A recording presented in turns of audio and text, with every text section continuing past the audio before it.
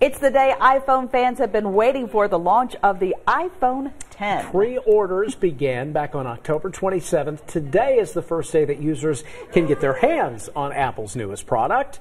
LEX 18's Claire Crouch is at Fayette Mall, where phones are flying off the shelves. Folks like these flooded through the doors of Fayette Mall starting at 6 a.m. this morning. Some of them camped out all night long. All of this, of course, to get their hands on the coveted iPhone 10. So this is it. Christmas came early today for iPhone fans in the Bluegrass. Dozens began lining up as soon as the mall opened its doors at 6 this morning. Apple letting the first customers over the threshold starting at 8.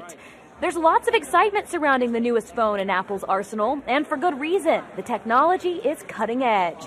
The new all-glass phone has a Super Retina display, making colors more vivid and even helps improve battery life. But perhaps the most notable feature is the new Face ID. Using the front-facing cameras, the iPhone scans your face to unlock your phone, rather than using your thumbprint in phones past. Fans here just happy to have the bragging rights to be the first of their friends with the brand new hardware. No, this is ludicrous. Doing this is honestly, I don't know if I would do it again, but it's definitely worth it to get the brand new phone. I mean, this is such a game-changing phone. And of course, you can still get an iPhone 10 after today. You just won't be the first, and be prepared to shell out some big bucks. You'll be paying upwards of $1,000 to get your hands on this so-called phone of the future.